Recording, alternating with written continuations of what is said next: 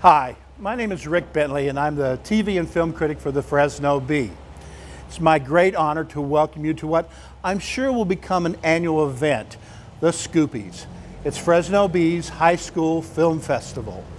Now, many of you in the audience have submitted films in the categories that have been judged by experts in the field of TV and film production. We have categories to present, including the prestigious Best in Show. Now, before we get started, there are a couple of quick announcements I have to make. I know this is boring, and you just want the awards to be started, but I'm told if we don't give out these announcements, the festival will have to be shut down. First, oh, sorry. Oh, I'm so sorry. I'm getting an alert from the Fresno Bee. I need to take this just a second to see what's going on. I'm sure it's nothing. Just stay calm and please remain in your seats. Oh, that's the Fresno Bee, and there's a report. Okay, I know this is going to sound crazy, but the Fresno Bee is reporting that a BEENADO has been spotted. This is a rare occurrence.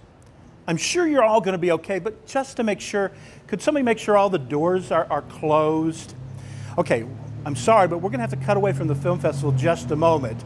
I'm being told that we have somebody that has some more information. In fact, what we're going to do is go to Bethany Clough right now, who's with a local BEENADO expert, Angelo Stalis. Angelo, what can you tell us about the reports of the BEENADO? You know, Bethany, it seems this BEENADO is traveling across the city, and it's leaving behind a honey of a mess. Now, I've never heard of a BEENADO before. Has this happened before?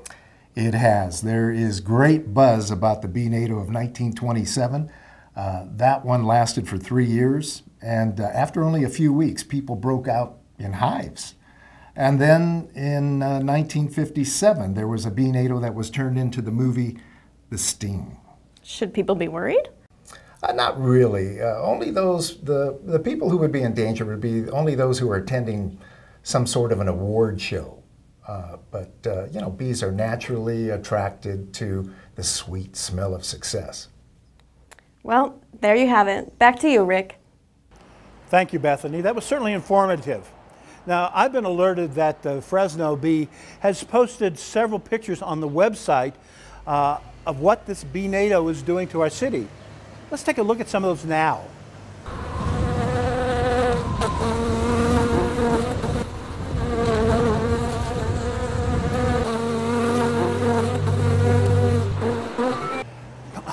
I'm really sorry you had to see that. Do we? Oh, wait. I do think we have another report. And I'm told that we're going to get right to the heart of this BEENADO threat. So tell me, Dr. Beeman, you are the world's leading authority on BEENADOs. Can you tell us what's happening here? Yes, I've been able to trace the BEENADO to its source, and I've managed to secure this piece of video. Horrible. No, this is good stuff. I mean, this kid is If by good gold. you mean horrible, then it's I like it. I Really? mean, I've seen better, obviously. Okay, first but off, we said no nudity, no blood, no... true. Okay. But the that's what way makes they it do it, interesting. this is character development in my book. Now, if we jump ahead a few days, you'll see what happens when the judges spend so much time trying to pick a winner. They turn into zombies.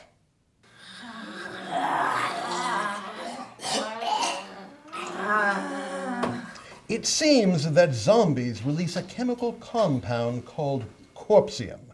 And corpseum drives bees into a furor, causing them to fly in circles at such a rapid rate that it causes tornado-like conditions. Fortunately, there is a cure. We had the judges read the Fresno Bee comic section, and they laughed so hard they returned to normal. And when the zombie threat is over, the bees also return to normal.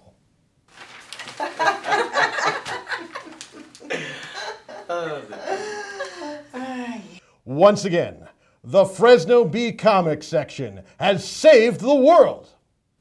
Well, there you have it. Another reason why print journalism should never die. The world needs it.